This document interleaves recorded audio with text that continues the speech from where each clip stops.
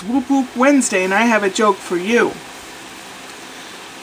Well, there was Phil, and he fancied himself as quite the ladies' man. He was on this cruise and schmoozing with all these ladies. Well, the ship went down, and he found himself on an island with 6 women.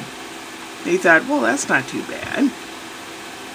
And he and the women got together, and they made an agreement that each woman would have a night of the week with him. You know, each woman was designated a day of the week. And he thought, that's all right. I'll just work, and I'll have one day off for rest. Ah, yes. And the months went by, and things were okay.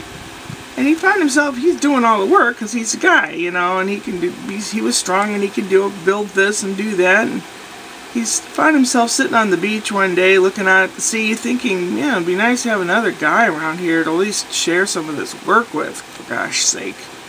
And he sees a man on a raft bobbing up and down waving. And he goes, hey, another guy. Whew. And he goes and swims out and he helps pull the raft ashore. And he says, boy, am I glad to see you. And the guy on the raft said, oh my God, honey, you're gorgeous. I'm glad to see you too. And Phil thought, oh God, there go my Sundays.